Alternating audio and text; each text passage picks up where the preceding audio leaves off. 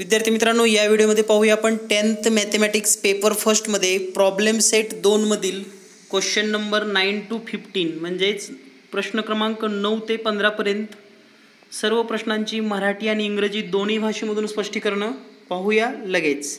चला तर पाहूया प्रॉब्लेम सेट 2। पण क्वेश्चन 10 आणि क्वेश्चन 10 मध्ये आपणास सांगितलेला आहे, या ठिकाणी जो क्वेश्चन 10 आहे, जर आपण इंग्लिश मीडियमचं पुस्तक पाहत असाल तर इंग्लिश मीडियमच्या पुस्तकामध्ये प्रश्न असा दिलाय, find quadratic equation such that it's route R square of some of the route and square of difference of the route of equation 2x square. म्हणजे जे इक्वेशन दिलेलं आहे ते आहे 2x square plus 2 in bracket p plus q x plus p square plus q square is equal to 0। म्हणजे या इक्वेशनच्या रूटचं, या इक्वेशनचे जे दोन रूट आहेत त्यांच्या वर्गांची म्हणजे बेरजेचा वर्ग आणि वजाबाकीचा वर्ग असलेले जे काही दोन संख्या येतील ते मूळ असलेलं आपल्याला समीकरण शोधायचं किंवा ते रूट असेल हे आपल्याला समीकरण या ठिकाणी शोधायचं आहे।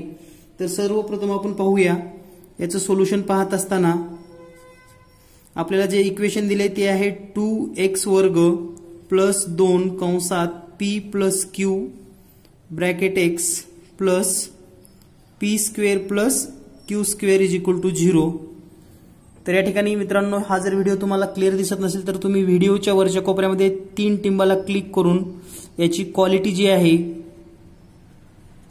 ती 360 करून घ्या। व्हिडिओची क्वालिटी 360 केल्यास तुम्हाला हे व्हिडिओ अगदी स्पष्ट आणि क्लिअर दिसतील। तर या ठिकाणी आता हे इक्वेशन सोडवत असताना आपल्याला याच्या रूटच्या बेरजेचा वर्ग करायचा आहे आणि वजाबाकीचा वर्ग करायचा आहे आणि ते मूळ असलेलं आपल्याला इक्वेशन लिहायचं आहे, असा हा या प्रश्नाचा अर्थ होतो। तर या ठिकाणी आहे a बरोबर 2, b बरोबर आहे 2 कंसात p प्लस q आणि c बरोबर दिलेला आहे आपणास p वर्ग प्लस q वर्ग। दिलेल्या माहितीवरून जर आपण विचार केला तर या माहितीवरून आपण असं सांगू शकतो, या ठिकाणी आता अल्फा आणि बीटाची जर बेरीज आपल्याला शोधायची असेल, अल्फा बीटाची बेरीज, तर या ठिकाणी आपल्याला या पद्धतीने शोधता येईल। अल्फा प्लस बीटा आपल्या सर्वांना माहित आहे त्याचं सूत्र, म्हणजेच alpha plus beta is equal to minus B upon ए। या ठिकाणी जर आपण किंमत ठेवली तर याची किंमत येईल minus 2 in bracket 2 plus Q upon ए, म्हणजेच हे 2, म्हणजे याची किंमत येईल मायनस पी प्लस क्यू।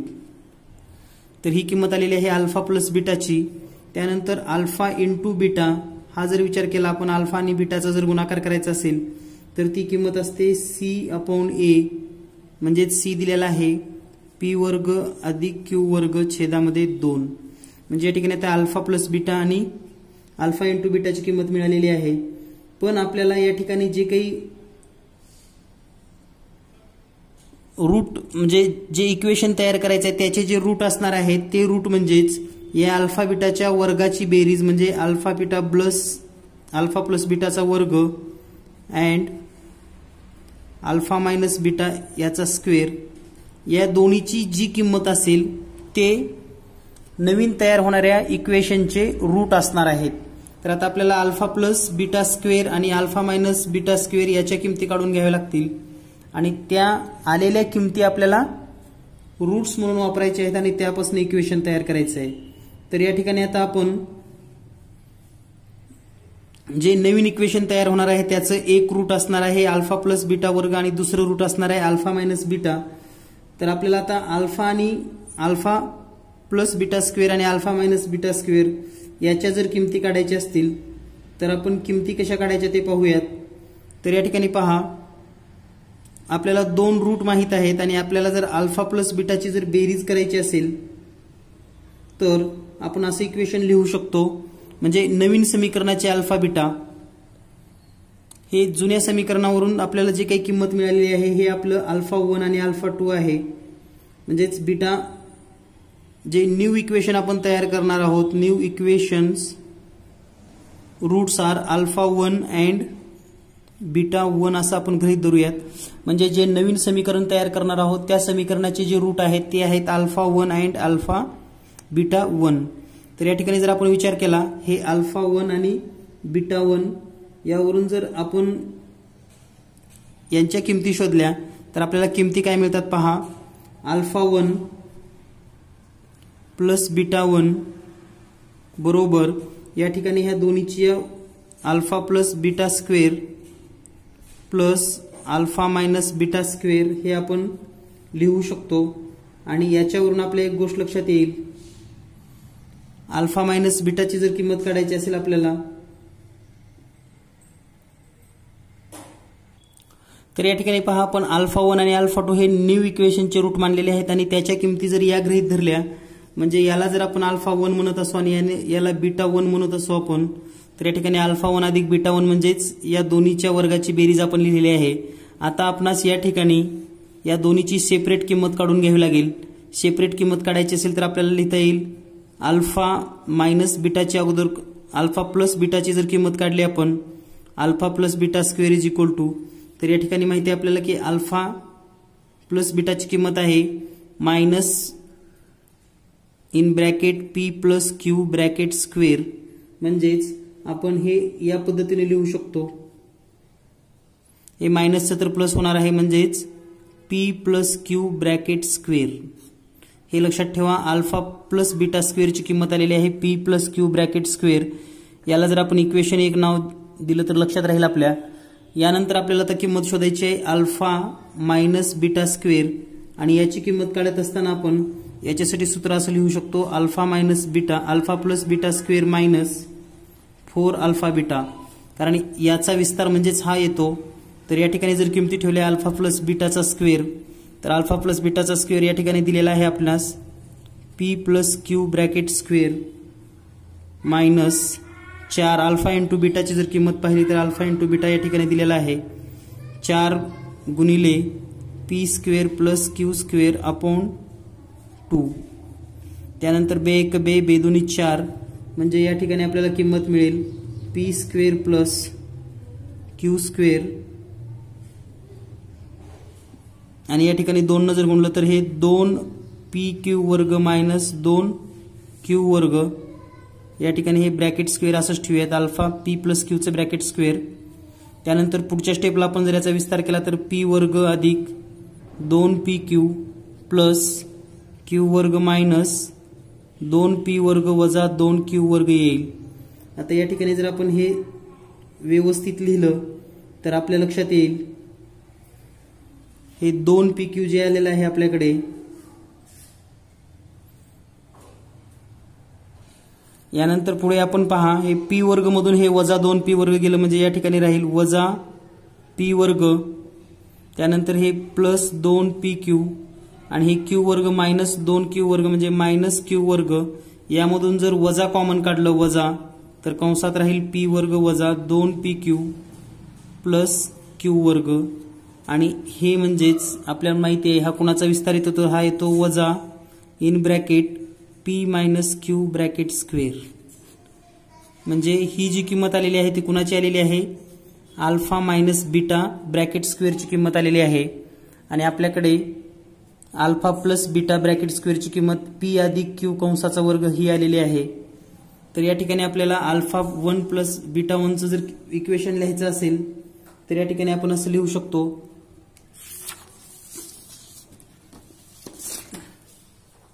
तर या ठिकाणी आपल्याला असं लिहिता येईल अल्फा 1 प्लस बीटा 1 हे नवीन इक्वेशनचे रूट आहेत. तर यापुढे आपण असं लिहिलं होतं alpha plus beta square plus alpha minus beta square. तर या ठिकाणी याची किंमत आपल्याला माहित आहे याची किंमत आली होती P plus Q bracket square plus याची किंमत आली होती minus in bracket P minus Q आणि याचा ब्रॅकेट स्क्वेअर. जर आपण हे सोडवलं तर या ठिकाणी असे येईल P square plus 2 P Q plus Q वर्ग. या ठिकाणी हे मायनस असंच बाहेर जर घेतलं आपण तर in ब्रॅकेटमध्ये P square minus 2 P Q plus Q वर्ग असे येईल. आणि पुन्हा ह्या मायनसनं जर ह्या ब्रॅकेटला गुणलं तर आपल्याला मिळेल p² plus 2pq plus q वर्ग मायनस हे p वर्ग minus minus plus 2pq plus q minus q वर्ग. तर या ठिकाणी हे प्लस p वर्ग आणि मायनस p वर्ग प्लस q वर्ग आणि मायनस q वर्ग कटेल आणि म्हणून या ठिकाणी α1 प्लस β1 याची किंमत असेल आपल्याकडे 4. हे 2pq आणि हे 2pq म्हणजे 4pq. तर हे अल्फा प्लस बीटा आपल्याला गरजेचं होतं, अतिशय महत्त्वाचा भाग होता. त्यानंतर आपल्याला पाहिजे अल्फा इंटू बीटा म्हणजे α1 β1. α1 β1 म्हणजेच काय, या दोन्हीचा गुणाकार म्हणजेच आपल्याला असा लिहिता येतो. या ठिकाणी पहा alpha plus beta bracket square into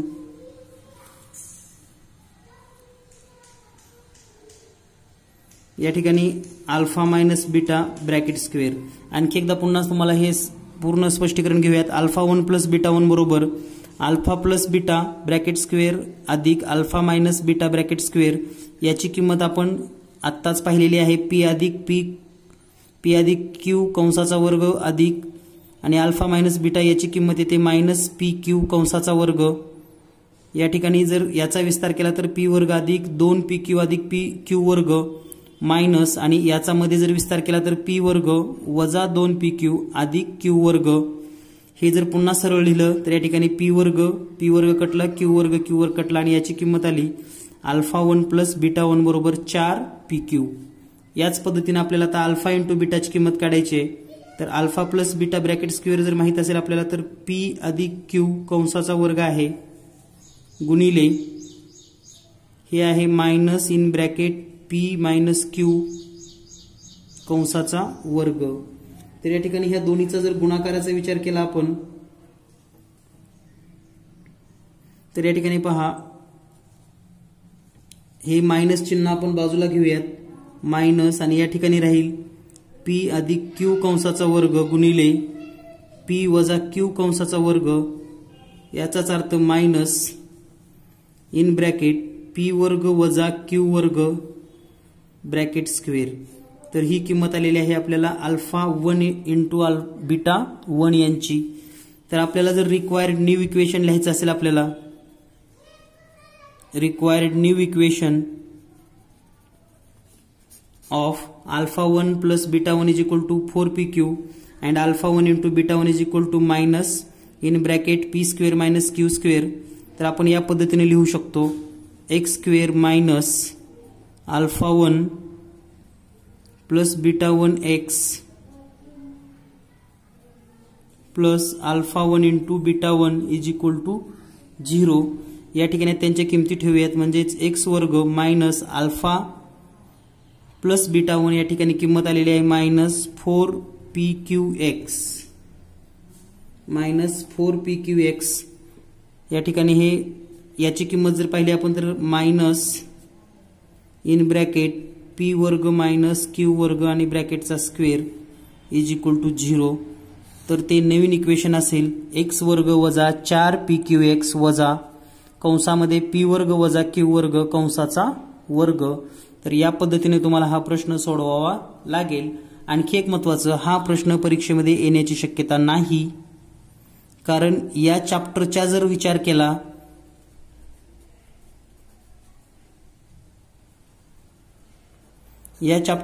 केला तर याच्यापेक्षा कितीतरी महत्त्वाची गणितं तुम्हाला या चॅप्टरमध्ये विचारण्यासारखी आहेत परीक्षेच्या दृष्टीने. त्यामुळे या प्रश्नाचं जास्त टेन्शन घेऊ नका. यानंतर पाहूया आपण प्रश्न क्रमांक 11. प्रश्न क्रमांक 11 पाहत असताना इंग्लिश माध्यमातून तुम्ही जर पुस्तक पाहत असाल तर 11 नंबरचा प्रश्न आहे. 11 प्रश्न क्रमांक आहे Mukund possesses ₹50 more than what Sagar possesses. The product of amount they have is numerically 15,000. Find the amount each has. तर या ठिकाणी आपल्याला हा जर प्रश्न मराठी मधून जर पाहायचा असेल, मराठी भाषेमध्ये या प्रश्नाचं स्पष्टीकरण अतिशय सहज आणि सोप्या भाषेमध्ये जर तुम्हाला ऐकायचं असेल तर प्रश्न असा आहे, मुकुंद जवळ सागरपेक्षा 50 रुपये अधिक आहेत. त्यांच्या जवळील रकमांचा गुणाकार 15,000 असेल तर प्रत्येकाजवळील रक्कम किती. तर पहा मुकुंद जवळची जी रक्कम आहे ती सागरपेक्षा 50 रुपये अधिक आहे. मग आपण हा प्रश्न सोडवत असताना याचं जर आपल्याला सोल्युशन पाहायचं असेल तर सोल्युशन मध्ये लेट तर सागरकडे किती असणार आहे, sagas rupees is equal to x and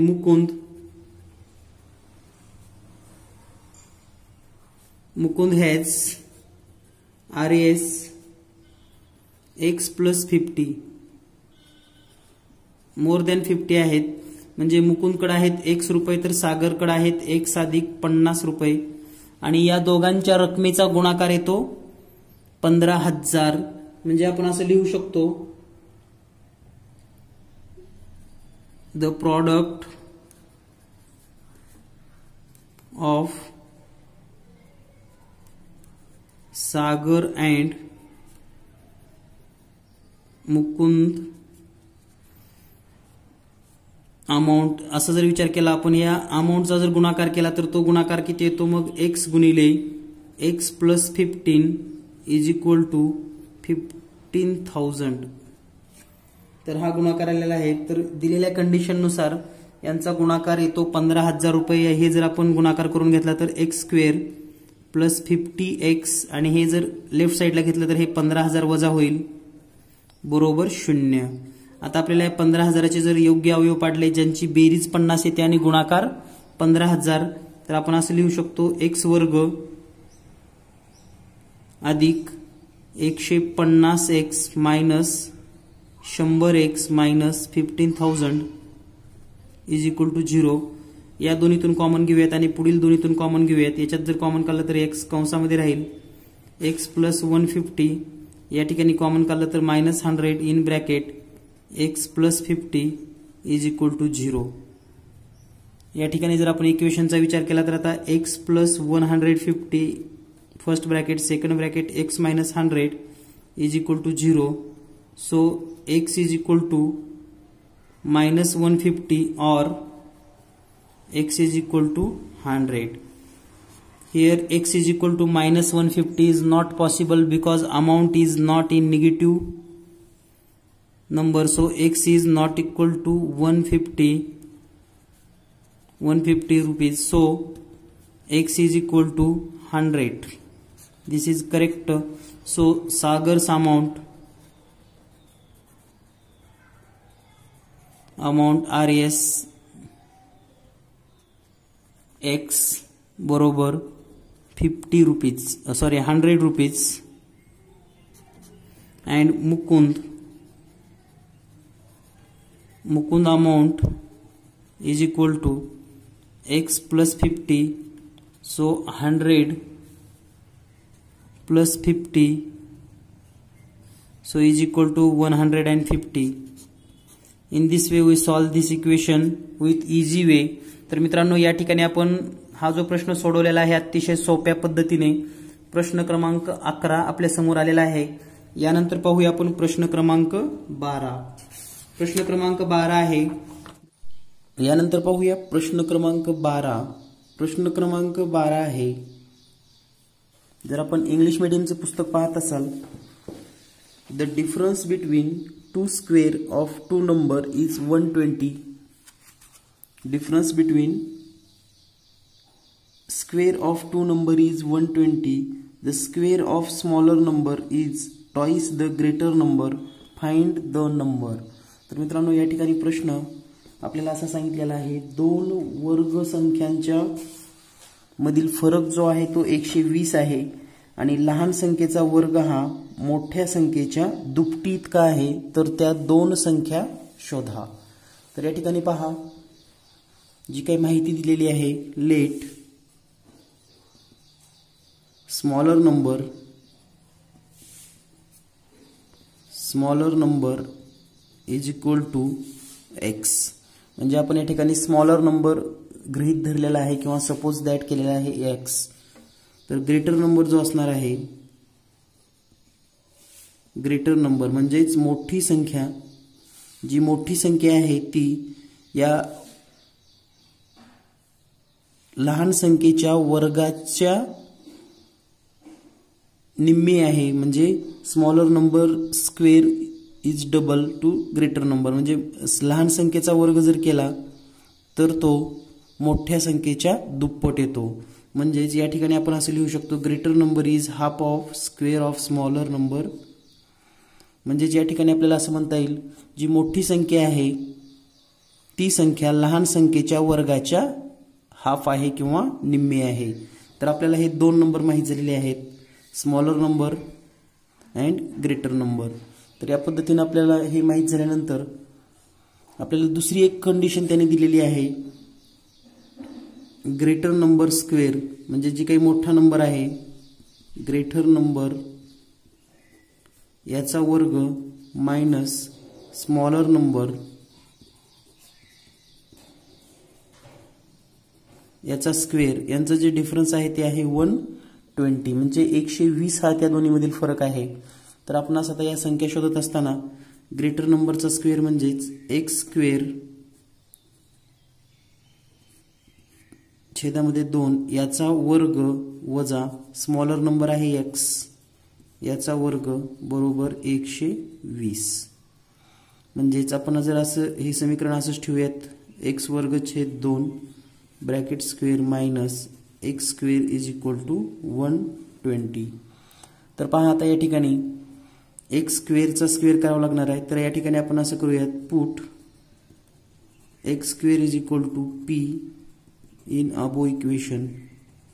म्हणजे वरील समीकरणामध्ये आपण एक्स वर्ग इज इक्वल टू पी आपल्याला पुट करायचं आहे, जेणेकरून आपल्याला कॅल्क्युलेशन आणि वर्ग समीकरण क्वाड्रॅटिक इक्वेशन तयार करता येईल. म्हणजेच या ठिकाणी असं होईल, हे एक्स स्क्वेअर जिथं आहे तिथं पी छेदामध्ये 2 bracket square minus P is equal to 120. त्यानंतर आपल्याला हे इक्वेशन सॉल्व करून घ्यायचं आहे आणि हे इक्वेशन सॉल्व केल्यानंतर आपल्याला याचं उत्तर मिळेल. तर पहा या ठिकाणी येईल पी स्क्वेअर छेदामध्ये येईल 4 वजा पी बरोबर 120. या ठिकाणी आता जर या पूर्ण इक्वेशनला 4 ने मल्टिप्लाय केलं म्हणजे अबो इक्वेशन, म्हणजे वरील जे इक्वेशन आहे मल्टिपल बाय 4, तर याला जर 4 ने मल्टिप्लाय केलं तर या ठिकाणी येईल पी स्क्वेअर मायनस याला मल्टिपल केल्यानंतर 4p इज इक्वल टू याला 120 इंटू 4 इंटू म्हणजेच 480. म्हणजे समीकरण तयार होईल P square minus 4p minus 480 is equal to 0. म्हणजे या ठिकाणी पी वर्ग वजा 4p वजा 480 बरोबर 0 येईल. आता आपल्याला ह्या 480 ची फोड जर करायची असेल किंवा 480 येणाऱ्या दोन संख्या शोधाव्या लागतील, विच ॲडिशन -4, म्हणजे अशा दोन संख्या शोधा ज्यांचा गुणाकार येईल वजा 480 आणि बेरीज येईल वजा 4. तर त्या संख्या आहेत -24 आणि 20. यांचा गुणाकार जर केला तर तो वजा 480 येतो. म्हणजेच P square minus 24p plus 20p minus 480 is equal to 0.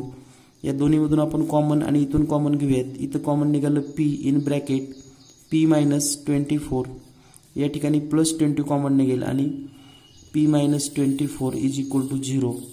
So p minus 24 एक ब्रॅकेट आणि हे ब्रॅकेटच्या बाहेर असलेलं p plus 20 is equal to 0. Means p minus 24 is equal to 0 or p plus 20 is equal to 0. म्हणजेच p बरोबर 24 असेल or p बरोबर -20. So here value of p is not allowed minus, so p is not equal to -20, so p is equal to 24. तर या पद्धतीने आपल्याला p ची value मिळेल 24 आणि p ची व्हॅल्यू जर 24 मिळाली तर p म्हणजे काय आहे x वर्ग. p म्हणजे आहे x वर्ग. सो या ठिकाणी आपण पुट केलेला आहे बघा x square is equal to p. So p is equal to x square is equal to 24. So x is equal to √24. म्हणजेच x ची व्हॅल्यू किती येईल √24. म्हणून आपण असं लिहू शकतो. या ठिकाणी पहा आपण जे स्मॉलर नंबर समजलेला आहे तो आहे x. म्हणजेच smaller number is equal to smaller number is equal to x is equal to √24 and greater number किंवा जी मोठी संख्या आहे greater number is equal to x square by 2. X square म्हणजेच 24 bye 2 is equal to 2 1 2 2 1 2 2 2 4 is equal to 12. म्हणजेच या ठिकाणी त्या दोन संख्या ज्या असणार आहेत ते असणार आहेत √24 अँड 12. तर या पद्धतीने आपण हा प्रश्न सोडवून घेऊ शकतात. काही अडचण आली तर पुन्हा एकदा पूर्ण स्पष्टीकरण पहा.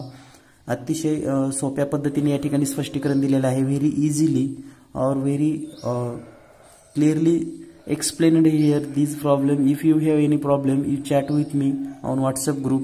Now next see the problem number 13.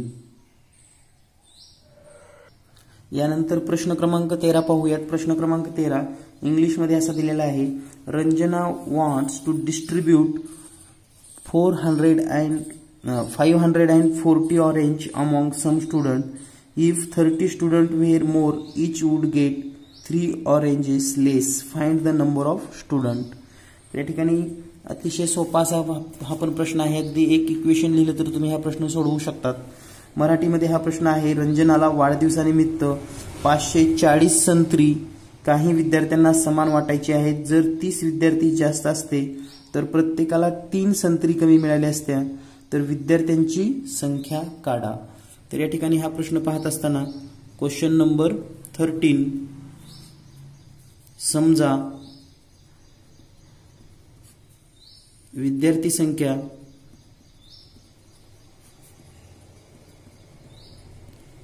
संख्या जर आपण x मानली तर प्रत्येक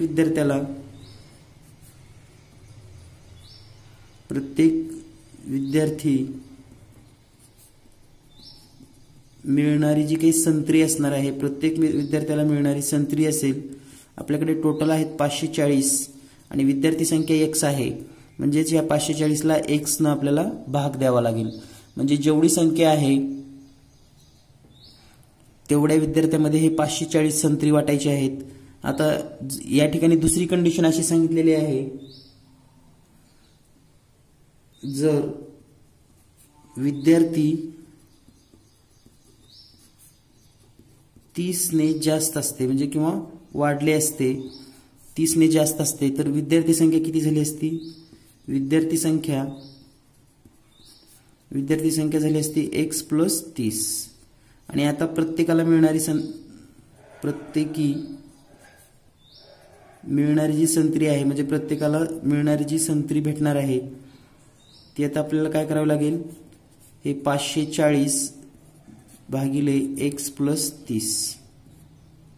आता एक या ठिकाणी माहिती अशी दिलेली आहे की सुरुवातीला प्रत्येक विद्यार्थ्याला जेवढ्या संत्र्या मिळत होत्या नंतर विद्यार्थी संख्या वाढल्यामुळे प्रत्येकाला 3 संत्री कमी मिळत आहेत. म्हणजे याचं उत्तर जे असणार आहे या उत्तरापेक्षा 3 ने जास्त असेल. म्हणजेच आपण असं लिहू शकतो बाय कंडिशन म्हणजे दिलेल्या अटीनुसार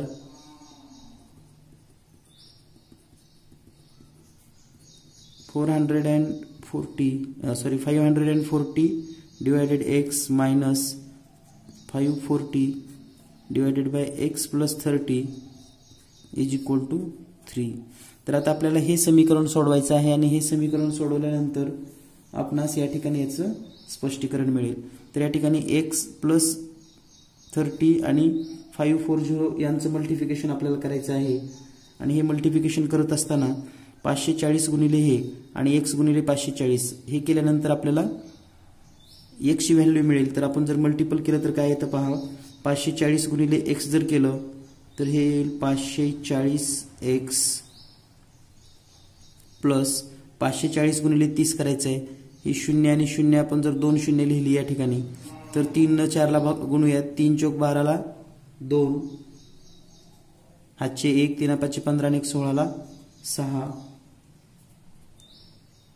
वजा या ठिकाणी x गुणिले 540 म्हणजे 540x आणि छेदामध्ये या ठिकाणी x आणि x + 3 चा गुणाकार येईल म्हणजेच x in bracket x + 3 is equal to 3.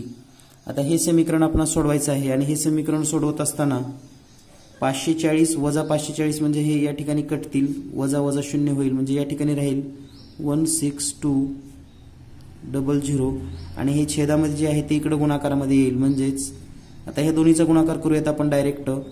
x वर्ग अधिक 30 गुणिले 3 म्हणजे ह्या 3 ने याला गुणायचं आहे आपल्याला. तर या ठिकाणी 16200 बरोबर 3x वर्ग अधिक 90.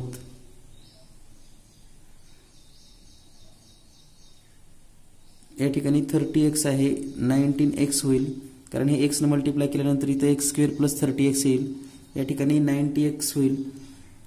यानंतर पहा आता या पूर्ण समीकरणाला आपण 3 ने डिवाइड करू शकतो. त्यापूर्वी आपण हे 16200 इकडे वजा घेऊयात. म्हणजेच 3x वर्ग प्लस 90x मायनस 16200 बरोबर 0. तर या समीकरणाला जर 3 ने डिवाइड केलं, डिवायडेड अबो इक्वेशन म्हणजे वरील इक्वेशन हे बाय 3. तर 3 ने डिवाइड केल्यानंतर आपल्याला मिळेल x² plus 30x minus 5400 is equal to 0.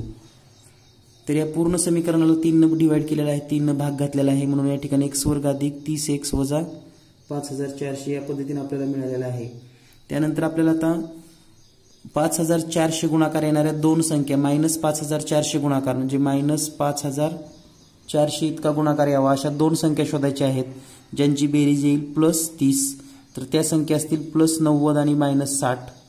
म्हणजेच आपण असं लिहू शकतो x² plus 90x minus 60x minus 5400 is equal to 0. या दोन्हीतून आणि या दोन्हीतून आता आपल्याला कॉमन काढायचं आहे म्हणजे x in bracket x plus 90 second bracket minus 60 common x plus 90 is equal to 0 means x plus 90 one bracket आणि दुसऱ्या कंसामध्ये येईल x वजा 60 बरोबर 0. म्हणजेच x अधिक 90 बरोबर 0 किंवा x वजा 60 बरोबर 0. म्हणजेच x is equal to minus 90 और x is equal to 60, but x is equal to minus 90 is not possible. X is equal to minus 90 is not possible because it's minus value or negative, so x is equal to 60. म्हणजेच विद्यार्थी संख्या जी असणार आहे म्हणून विद्यार्थी संख्या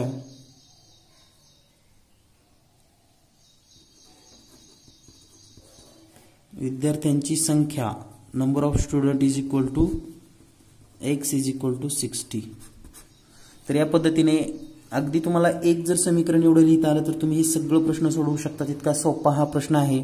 only you should right one equation with proper way and solve this question with very easily. तर या पद्धतीने आपण प्रश्न क्रमांक 13 पाहिलेला आहे. यानंतर पाहूया आपण प्रश्न क्रमांक 14 क्वेश्चन नंबर 14 लगेच. यानंतर पाहूया आपण प्रश्न क्रमांक 14. प्रश्न क्रमांक 14 काय आहे हा आपण वाचत आहोत इंग्लिशमध्ये. जर तुम्ही पाहत असाल, mister Dinesh ons an agriculture form at village तनवेल. The length of the form is 10 meter more than the twice the breadth. In order to harvest rainwater, he dug a square-shaped pond inside the farm. The side of pond is 1/3 of breadth of the farm. The area of the farm is 20 times the area of the pond. Find the length and breadth of the farm and the of the pond. म्हणजे या ठिकाणी हा प्रश्न जर मराठीत सांगायचा असेल विद्यार्थ्यांसाठी तर मराठी मीडियमच्या विद्यार्थ्यांना, तनवेल येथील शेतकरी श्री दिनेश यांच्या आयताकृती शेताची लांबी ही रुंदीपेक्षा 10 मीटरनी अधिक आहे. त्यांनी त्या शेतामध्ये पावसाचे पाणी पुनर्भरणासाठी शेतीच्या रुंदीच्या 1/3 पट बाजू असलेल्या चौरसाकृती शेततळ्याची निर्मिती केली. तेव्हा मूळ शेताचे क्षेत्रफळ हे शेततळ्याच्या क्षेत्रफळाच्या 20 पट होते. तर त्या शेताची लांबी आणि रुंदी तसेच शेततळ्याच्या बाजूची लांबी काढा. तर या ठिकाणी एक शेतकरी आहे आणि त्या शेतकऱ्याचं शेत आपल्याला या ठिकाणी जर आकृती काढायची असेल तर आपण आकृती काढून घेऊयात म्हणजे आपल्याला लक्षात येईल. समजा एक शेतकरी आहे आणि हे त्याचं शेततळ आहे म्हणजे शेत आहे. तर आपल्याला असं सांगितलेलं आहे इफ इट्स ब्रेथ म्हणजे त्याची रुंदी x असेल, रुंदी जर x असेल तर लांबी किती आहे, रुंदीच्या दुपटीपेक्षा 10 जास्त, म्हणजे ही जी लेंथ असणार आहे ती असणार आहे 2x + 10. पहा तुम्हाला आकृतीमध्ये दिसतं का, इफ रुंदी x असेल तर लांबी 2x + 10. आणि या शेततळ्यामध्ये म्हणजे या शेतामध्ये एक त्याचं तळ आहे चौरस आकृती, चौरस आकृती, ही बाजू पूर्ण चौरस आकृती आहे. आणि या चौरस आकृती शेततळ्याचं म्हणजे पॉन्डचं जे काही एरिया म्हणजे साईड आहे ती आहे रुंदीपेक्षा 1/3 म्हणजे 1/3 ऑफ ब्रेथ, म्हणजेच ही बाजू असेल 1/3 ऑफ x. त्यानंतर आपल्याला सांगितलेलं आहे की याचा जो एरिया आहे हा एरिया आणि मूळ शेताचा जो एरिया आहे तो या शेततळ्याच्या 20 पट आहे. आता आपल्याला फक्त हे इक्वेशन मध्ये मांडायचं आहे आणि आपल्याला एका इक्वेशनवरून आपण हे प्रॉब्लेम सॉल्व्ह करू शकतो. सपोज लेट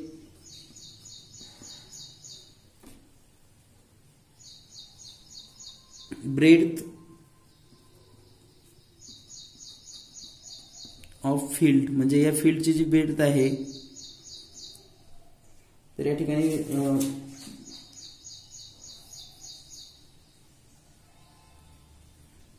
ब्रेथ दिलेली आहे x. So length of field is equal to 2x + 10. ही आपल्याला लेंथ अँड ब्रेथ मिळालेली आहे. त्यानंतर याचा जर एरिया काढायचा असेल आपल्याला, एरिया आणि हे दोन्ही मीटरमध्ये आहे हे लक्षात घ्या. Area of field is equal to L × B म्हणजेच लेंथ × ब्रेथ. या ठिकाणी जर आपण हे लिहून ठेवलं तरी आपल्याला हे मिळेल 2x + 10 गुणिले x.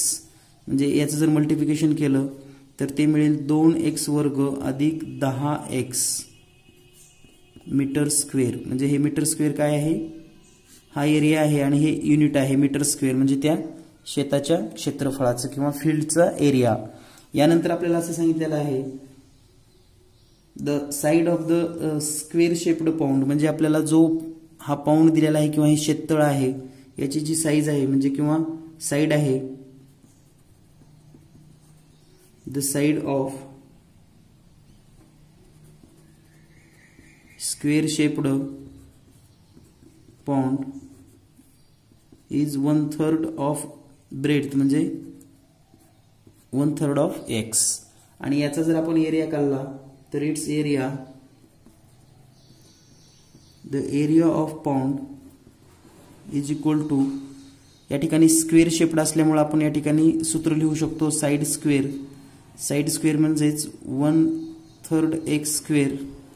आणि आपण जर या ठिकाणी जर हा एरिया लिहिला तर तो एरिया येईल 1/9 x² मीटर स्क्वेअर. हे युनिट आहे लक्षात ठेवा, हा आहे area.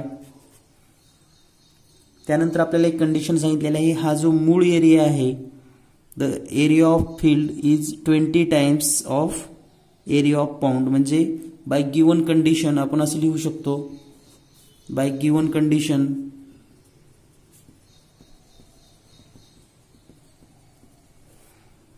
Area of field is equal to 20 times area of pond.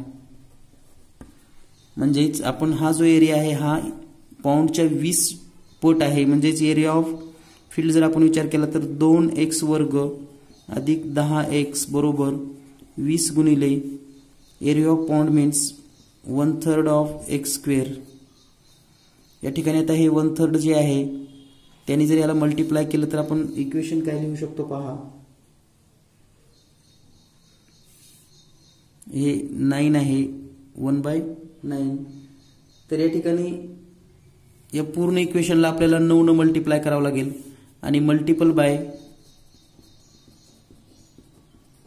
Above equation 9. तर या ठिकाणी जर 9 ने मल्टिप्लाय केलं तर इक्वेशन काय तयार होईल ते पाहूयात आपण. तर 9 जर ह्याला मल्टिप्लाय केलं तर या ठिकाणी येईल 18x² plus 90x is equal to 20x². म्हणजेच आपल्याला इक्वेशन मिळेल 18x वर्ग अधिक 90x बरोबर 20x वर्ग. त्यानंतर हे पूर्ण इक्वेशन इकडे मायनस घेऊयात, म्हणजे आपण असं करता येतं 20x वर्ग मायनस 18x वर्ग वजा 90x बरोबर 0. आता हे 20x वर्ग मधून 18x वर्ग गेले. या ठिकाणी काय केले मित्रांनो, तुमच्या लक्षात आलं असेल, ही जी लेफ्ट साइड आहे ती इकडे घेतल्यानंतर ही मायनस झाली आणि हे पूर्ण आपण इथे लिहिलेलं आहे. तर या ठिकाणी येईल 2x वर्ग वजा 90x बरोबर 0. या ठिकाणी जर आपण आता 2x वर्ग बरोबर 90 बरोबर 0 लिहिलं, याला जर आपण 2 ने डिवाइड केलं, डिवायडेड बाय 2, तर या ठिकाणी मिळेल आपल्याला x² minus 45x is equal to 0. Means x जर कॉमन काढलं तर x मायनस 45 राहील इज इक्वल टू 0. म्हणजेच x बरोबर 0 और x बरोबर minus 45. Then x is equal to 0 is not possible. x is equal to 0 is not possible. So we have x is equal to 40. या ठिकाणी plus 45 आहे. x is equal two plus 45. So we have the value of x is equal to 45, means breadth of field is equal to, त्यानंतर length of field is equal to 2x plus 10 is equal to 2 into 45 plus 10 is equal to 90 plus 10 is equal to 100 metre. म्हणजे या ठिकाणी फील्डची जी काही bread आलेली आहे ती 45 centimetre and length 100 metre. And we know the pound. या ठिकाणी length of और साइड ऑफ द पाऊंड जर आपण विचार केला, side of pound is equal to 1/3 of x. So 1/3 of x means 1/3 of 45 is equal to 15 meter. So in this problem the side of fields are 45 meters and 100 meters and side of pond म्हणजे square shaped जो pond आहे, म्हणजे जे शेततळ आहे त्या शेततळेची बाजू आहे 15 metre, शेताची रुंदी आहे 45 मीटर आणि शेताची लांबी आहे 100 मीटर. तर या पद्धतीने आपण हा प्रश्न सोडवून घेतलेला आहे. यानंतर पाहूया आपण लास्ट क्वेश्चन नंबर 15 लगेच. यानंतर पाहूया आपण प्रश्न क्रमांक 15. प्रश्न क्रमांक 15 पाहत असताना जर आपण इंग्लिश मीडियमचे विद्यार्थी असाल तर प्रश्न क्रमांक 15 असा आहे, अ tank fills completely in 2 hours if both the tap R open.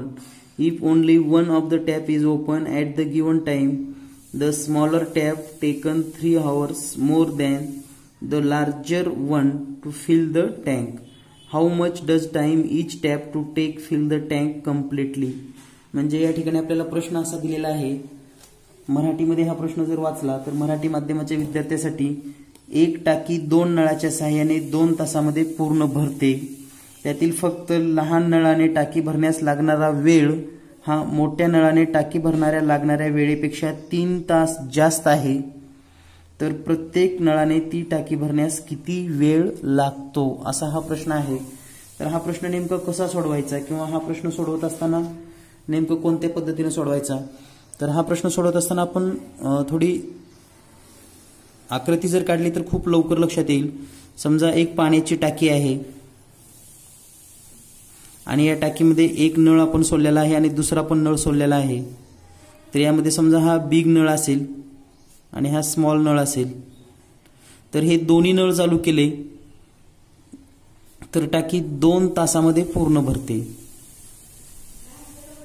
दोन्ही नळ चालू केले तर टाकी 2 तासामध्ये पूर्ण भरते.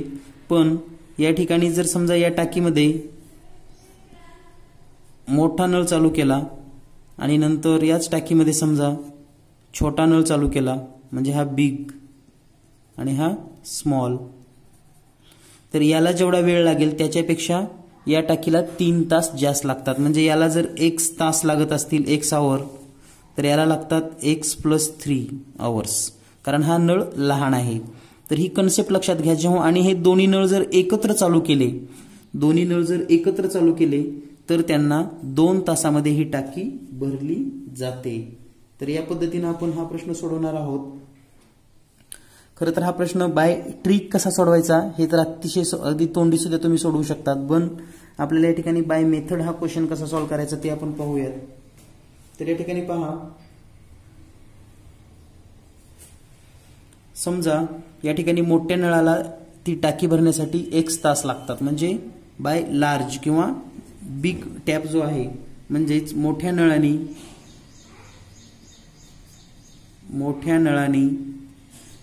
टाकी भरण्यासाठी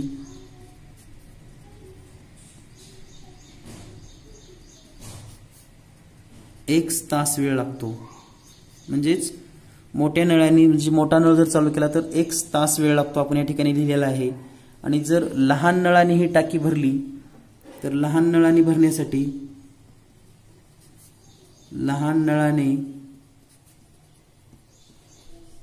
भरण्यासाठी x + 3 तास लागतील.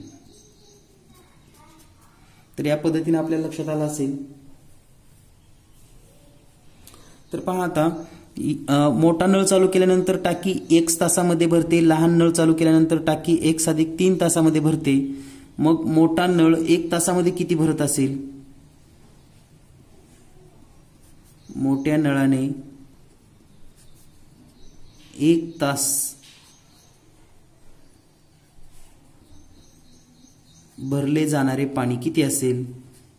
तर 1 तासामध्ये किती भरेल? समजा पूर्ण टाकी जर 1 तासामध्ये भरत असेल तर 1 तासामध्ये 1/x, म्हणजेच या टाकीचा 1/x part of the tank, म्हणजे या ठिकाणी 1 तासामध्ये भरलं जाणारं पाणी असेल 1/x. त्याचबरोबर लहान नळाने भरले जाणारे पाणी किती असेल? तर ते असेल 1/x + 3. हे दोन्ही नळाचं एका तासामध्ये लक्षात घ्या. लहान नळाने 1 तासामध्येच भरले जाणारं पाणी आहे 1 तास. तर मोठ्या नळाने भरलं जाणारं 1 तासातलं पाणी, लहान नळाने भरलं जाणारं 1 तासातलं पाणी आपण या ठिकाणी लिहिलेलं आहे. जर दोन्ही टाकी सुरू केल्या तर 1 तासामध्ये किती भरलं जाईल? समजा दोन्ही नळ सुरू केल्यास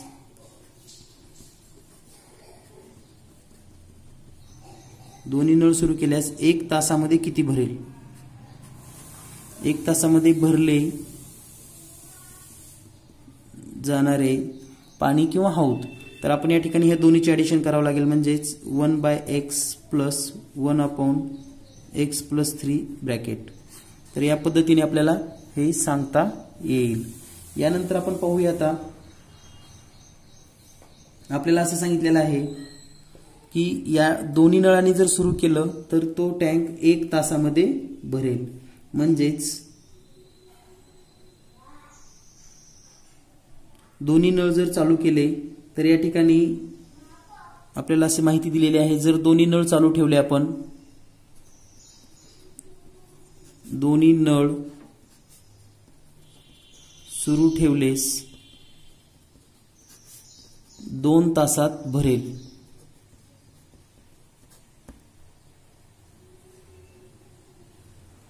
तर या ठिकाणी पहा 2 तासात भरेल, म्हणजेच या ठिकाणी जर आपण 2 नळ चालू केले तर 1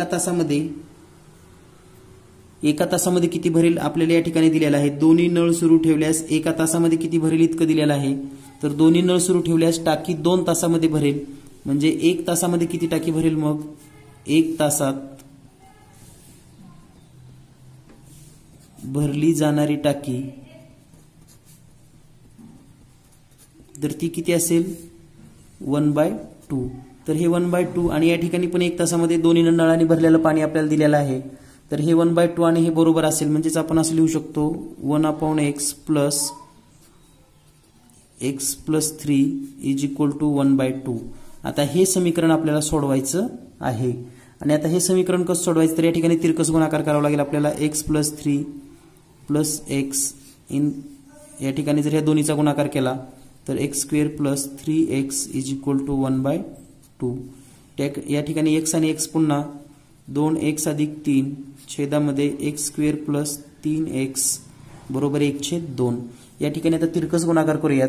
तिरकस गुणाकार केला तर 2 न जर याला गुणलं तर 4x अधिक 6 बरोबर x वर्ग अधिक 3x. आता या ठिकाणी हे x वर्ग अधिक 3x ही बाजू पूर्ण इकडे वजा घेऊयात. म्हणजेच x वर्ग अधिक 3x मायनस 4x मायनस 6 बरोबर 0. म्हणजेच x वर्ग या ठिकाणी जर वजाबाकी केली तर minus x minus 6 is equal to 0. आता हे इक्वेशन आपल्याला सॉल्व करायचं आहे. आणि हे इक्वेशन सॉल्व केल्यानंतर आपल्याला x ची किंमत फाइंड आउट होईल. आणि आपल्याला x ची किंमत फाइंड आउट झाल्यानंतर आपण पुढील तर या ठिकाणी समीकरण आलेलं आहे आपणास x वर्ग वजा x वजा 6 बरोबर 0. तर या ठिकाणी हे 6 ची फोड करावी लागेल ज्याचा बेरीज येईल वजा 1 म्हणजेच -3 प्लस 2. या ठिकाणी येईल x वर्ग वजा 3x अधिक 2x वजा 6 बरोबर 0. या दोन्हीतून कॉमन आणि इथून कॉमन जर काढलं तर x in bracket x minus 3 दुसऱ्या याच्यातून 2 common x minus 3 is equal to 0. So we have x minus 3 one bracket and second bracket x plus 2 is equal to 0. So x is equal to 3 or x is equal to -2. But परंतु या ठिकाणी x बरोबर वजा 2 असणं शक्य नाही. म्हणजे x is not equal to -2 कारण या ठिकाणी हे तास आहेत आणि तास ऋण नसतात. So x is equal to 3. म्हणजेच x ची किंमत आलेली आहे 3. म्हणजे मोठ्या नळास लागणारा वेळ बरोबर x बरोबर 3 तास आणि लहान नळास